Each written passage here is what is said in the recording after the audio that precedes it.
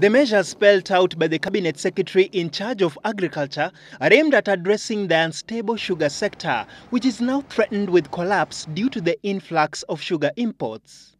The ministry has directed the Kenya Sugar Board to suspend all registration of sugar importers with immediate effect until a fresh validation process is completed. It is to ensure that the market is restored for our millers, for farmers to continue with their normal livelihoods. According to the ministry, total imports into the Kenyan market stood at over 147,000 metric tons at the beginning of this year, with the COMESA region accounting for 73,000 metric tons.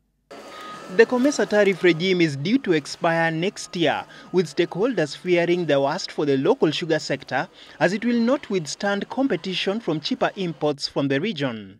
Sugar millers have also been put on the spot, with the minister ordering them to submit the list of all their distributors and customers to enable it monitor the market to avoid distortions. The consumer is still suffering high retail prices in excess of Kenya shillings 120 per kilo at some retail outlets. On this account, I hereby direct that all licensed millers immediately suspend their dedicated distributorship and open up to a larger retailing distribution network.